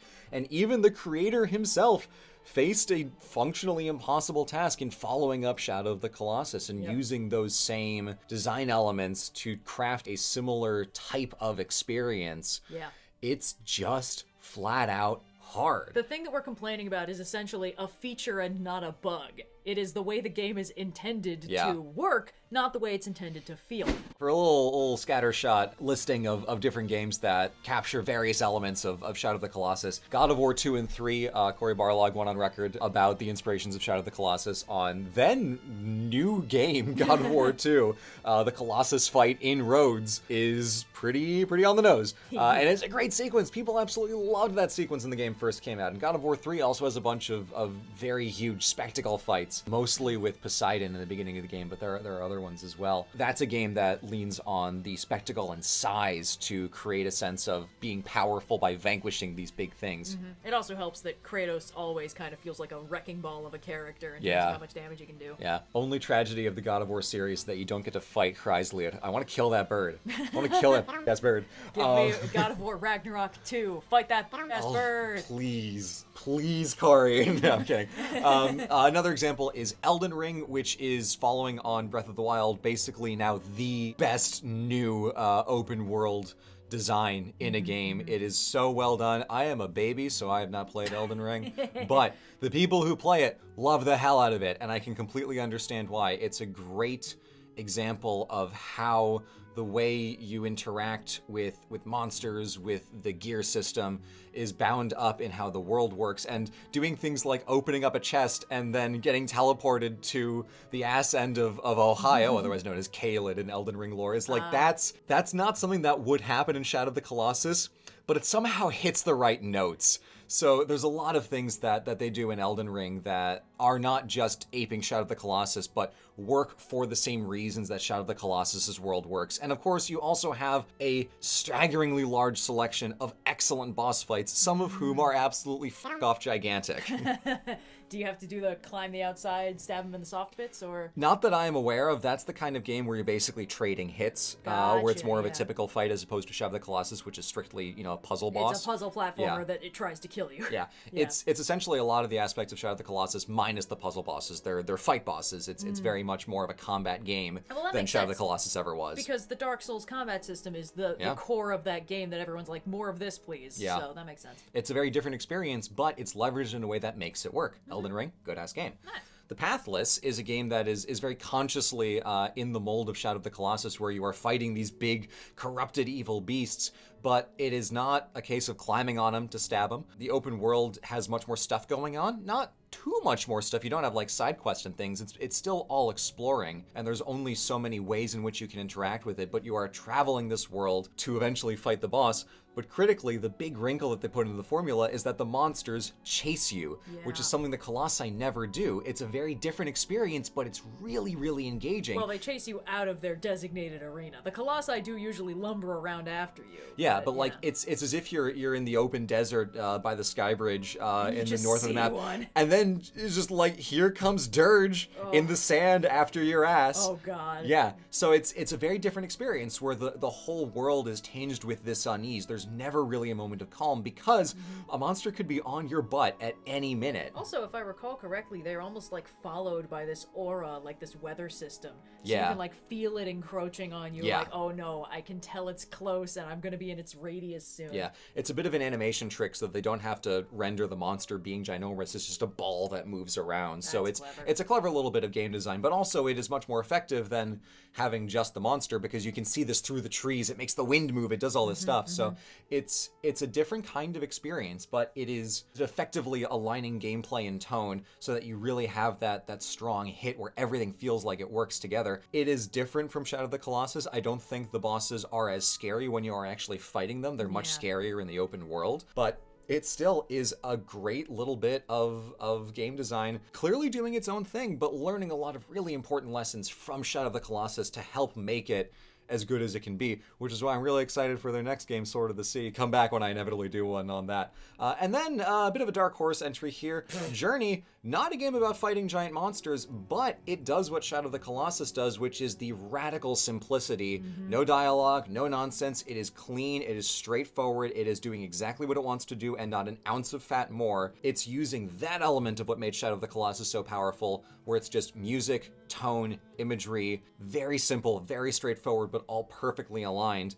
no giant monsters, but still, I would argue, learning very important lessons from Shadow of the Colossus, even if it wasn't name-dropped as one of their specific inspirations. Yeah, and it does have a few, like, vibes-based similarities, you know? Along with, like, the music setting the atmosphere extremely well, you also get the feeling like you're in a place where some shit went down. There used to be a big civilization here. You keep finding all their ruins. Your scarf is backwards compatible with the ancient technology in the area you're in. And Are these things scarf USB-C? yeah, man, that's so inconvenient. You know, you get this kind of feeling of like, I'm in a big empty space and I can go wherever I want for the most part. But there's really not a lot out here, which is why it's kind of a rug pull when it's like, is that another me? What the fuck? And then there's another you. Yeah. Another little friend, another online character who just shows up and helps you out. Journey is a very relaxing experience compared to Shadow of the Colossus. Oh, yeah. Like, the vibes of it are like you're just trying to get to the top of the mountain. That is the entire goal of the game. And they don't need to do, like, any verbal storytelling to tell you that. Yeah. And there's no boss fights, although there are actually giant monsters in that one section of the game. There are that's the true. big, like stingray The searchlight big, things. Yeah. stone fish thingy guys. Yeah, and those things kind of kick your ass. Yeah, they're scary. Yeah. Part of that is they are big and fast, and they're looking for you, which is part of the dread that you get in parts of Shadow of the Colossus. And it's kind of shocking how, like, it goes from, like, beautiful sandy seas and a clear view of the mountain to, like, I'm in the dark, I'm trapped with a thing that wants me dead. I hear it before I see it. And that is very much the vibe of how every Shadow of the Colossus boss fight, almost all of them, starts. You know what? Fair enough. Yeah. I was more right than I knew. Thank you, Red. You're Every welcome. every other Detail Diatribe, you pull one of those where it's like, I just kind of threw this out here, and you're like, no, you're right. I'm like, what do you know? I am right. Let him cook. Yeah. I made this slideshow late last night between the hours of 10 o'clock and 1:30 in the morning. Yeah. This essentially takes us to the question of, will we ever get another Shadow of the Colossus? And strictly speaking, no. The games that copy Shadow of the Colossus whole cloth suffer from its same mistakes, and really, there's no comparison. There's no way to hit the same highs. There was a game called Pray for the Gods that came out a few years ago that... I remember the hype for it, and then I heard nothing about it. It was hyped, and then it was absolutely savaged in the reviews of, like, this is clunky and not as imaginative and just kind of unfortunate. Yeah. And it's like, I wanted it to be good, but what else could it have been if it's just following in its footsteps without making choices to be something new and distinct and learn the lessons and make those improvements? But then you're having a game that will make those choices to sand off some of those edges and make certain aspects different. So it's impossible to get another Shadow of the Colossus. The pro strat is to learn from it, remix the ideas in a new context, and create something that has the spirit of what made the original game, Shadow of the Colossus, so good, but is still new and distinct, whether that's Zelda or Elden Ring or God of War or The Pathless or whatever the hell comes next, or whatever we haven't even heard of that's been around for years and I've just never seen it. Yeah. It's not a case of just making another Shadow of the Colossus. We have Shadow of the Colossus. We're so lucky to have the remake from 2018. It's amazing, and you owe it to yourself to go play it and enjoy it if you have a PlayStation. Frankly, if you're on the fence, this game, I think, makes getting one worth it. It's better than just having another one of a game we already have. It's keeping the dream alive by making something new for the new moment, for the new sensibilities that we as players have. It's cool to have this relic that is still so good today. We can appreciate what it did well, we can learn from what it didn't, but we'd be silly to try and just copy it. Yeah, I mean, people have tried to, like, I'm at this point very curious about Pray for the Gods, because, like, when it got announced, I remember people were like, it's gonna be like Shadow of the Colossus, and, like, we've gotten all these games inspired by parts of Shadow of the Colossus, but I really want more of the, like, truly massive boss monster that you have to navigate like it is a puzzle platformer level unto itself, and it's not happy that you're there. Like, that is one... I think that's the trickiest part of Shadow of the Colossus, to strike that balance, because, like, vibes-based storytelling, a lot of games have pulled that off. The feeling of, like, I shouldn't be here, that's something that a lot of games can do. But, like, the one part of Breath of the Wild that did not capture the Shadow of the Colossus feeling was the giant monsters. And they didn't do that at all in Tears of the Kingdom. The dungeon bosses, they sort of just shrink down to the one attack you need to mash to kill it. And really, that's how a lot of Final bosses work, because it's like, Dark Beast Ganon is a giant monster. what do? You ride a circle around it, you shoot them in the glowy weak points. That is it. Dark Beast Ganon is huge, but in a way that basically doesn't matter. Colgera is huge, but the way you defeat it is either shoot or dive bomb through its 3 weak points twice, and then you're fine. That's it. And, you know, all these bosses, they have such cool designs, they have such cool vibes, good music, but ultimately, it just becomes, I've figured out how to beat it, I will mash that button until I do. The thing that makes the Colossi feel so memorable, feels like they aren't like, oh, this thing's a punchline, like, oh, this guy's pyrophobic, whatever, is that they still f you over even after you figure out how to beat them. Like, that's the part that you remember. And that's the edge that gets sanded off of every adaptation. So you get big monsters, but beating them essentially just feels like QuickTime events. And QuickTime events aren't memorable. Like, we did one of the God of War games, like, we fought Gaia or something early on. That would have been 3. Yeah, and she was, like, really big, but come on. There's nothing there. Yeah. The thing that I wanted, when we were playing Shadow of the Colossus, my Nintendo brain was spoiled. I was like, I want to be able to climb everything and paraglide down. Let me do it. And I'm just, like, really curious how Shadow of the Colossus would play if every wall was climbable and every part of the Colossus was, like, sort of climbable, but they could also, like, smack you wherever. Like, I'm just curious. I'm not saying this would be a good game. It's just, that's what I was thinking, and that's the part of Shadow of the Colossus that I have never seen a game successfully replicate. And I would want to see that. Like, we were joking about, like, release the 48 Colossuses cut, because they had so many, like, draft Colossi. 24 made it to the design stage. The original 48 was like, oh, wouldn't it be great if? They're on, like, wikis and stuff. There's 8 other ones that were at least partially concepted or prototypes were built. Yeah. It would be cool to see them. It would be really cool to see them. It's like, I know that I am the basic fan who's like, I want more of the thing that I liked. Just more of the thing. Shadow of the Colossus DLC, put in the giant spider. I don't care. But, like, I think that the lessons to be learned from Shadow of the Colossus are so interesting. And the reason why, thesis of the slide, we will never get another Shadow of the Colossus is because there will never be another first time this game has ever happened. Yep. Like, you can make Shadow of the Colossus again, and it will have all the same problems as the original Shadow of the Colossus, and none of the knock your socks off power of, like, video games can do that in 2005? Yeah. You're playing catch-up with a 20-year-old game. In the same way that when Tears of the Kingdom came out, all the things that people were impressed by in Breath of the Wild, like, they just didn't give Tears of the Kingdom any credit for those. Yeah, it's like, exactly. oh, it's open world, whatever, traversal mechanics, and it's like, this game is still fucking really good, guys. Yeah. It's the question of all adaptation is when you're making another version of something in a new medium, or in this case, adapting ideas from one game into another one, how do you adapt that? What do you choose to keep? What do you choose to change? What do you adjust for a new medium? It's a tricky thing, but it's a process that rewards creativity, and the games that we talked about that do this well are some of the best games from the last 15 years. Yeah. So it's a worthwhile process. So even though we will never get another Shadow of the Colossus, it would be a tragedy to stop trying. Nice. There's the thesis, which Heyo. you pointed to this very early in the presentation, so you were like, yeah, you know, it's important that people keep trying. I'm like, yeah, I wouldn't know anything about that. That's essentially my piece on this. The thesis that we finally figured out after many hours of going back and forth while playing the game. I mean, a little bit of inside baseball. All of our early theses were like, this game is so good. Here's a way that it's good. I thought it was interesting how, like, Wander is like a blank slate mirror to, like, all kinds of game protagonists, and I thought that was really interesting. The fact that this is like a fucked up and evil hero's journey.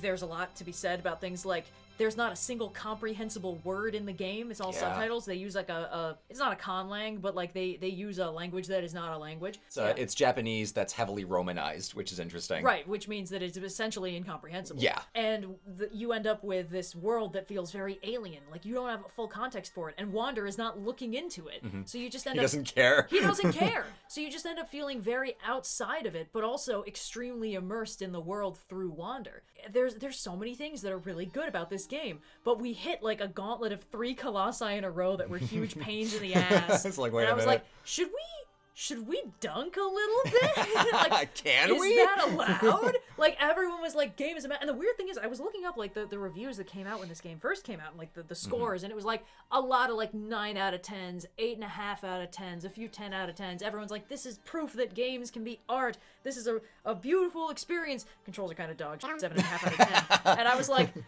when I was reading through it, I was like, oh, how dare you? This game is a masterpiece. And then as I was playing it, I was like, wait, actually, Yeah. And like we've played this game before, and I was like, Dirge is kicking my ass. This is terrifying. But I always was kind of like, I bet if I just got good, this wouldn't bother me. And it's like, I am good, and this still bothers me. And like, it's fun to talk about. And one of the things that I really like about this game, that I really respect, is that Team Eco committed to the bit of, we are going to make foundational mechanics in our games reliant on nuanced AI that does not do what the player wants it to do. Like with Trico, they were like, we could have made it so that he comes whenever your character calls, but we didn't do that. And I was like, cool, awesome. But like, they committed, they had an idea, and they iterated on it over the course of 3 games, and they were like, cool, we've learned something. Shadow of the Colossus is not a perfect game. Were we attempting to title it in a certain way, we could call it a flawed masterpiece, or something like that. Ain't every game. Yeah, but it's like, there are good things that are good about it, and things that aren't. As if that does not apply to everything ever created. Yeah, it's the way they're tied together that really makes it. Yeah, and the fact that Shadow of the Colossus was part 2 of 3, essentially, the middle installment of iterating on that process, the apotheosis of which was Trico, and everyone was like, okay, little much. Like, we learned something from that. And it was because these people tried something that wasn't guaranteed to work, and they continued trying it even when it didn't fully work. Yeah. And you ended up producing a game that is not perfect, as if that phrase means anything at all, but really, really good, that people are still trying to study and pick apart and understand. They tried a new thing, and even when it didn't fully work, they committed and they tried it more, and it produced a game that people are still trying to figure out how to replicate that special sauce from. It happened because they didn't just do what other games had done before. Like, ironically, everyone's trying to study Shadow of the Colossus, figure out how to do more Shadow of the Colossus, when Shadow of the Colossus is the way it is because it was not trying to be more of another game. Yeah, it was trying to be less of every other game. Right. It did something kind of completely different, and it worked, and that's why I think it is always so important to have games like this that will just try new shit, even if it will be the thing that knocks them down from a 10 out of 10 to an 8.5. And it results in a game that is so viscerally evocative that you can go to a concert with some of your favorite game soundtracks of all time, and you hear this one and think, I need to go home and play that right now. Yeah, right now. And that is the mark of a strong-ass game. So, bye!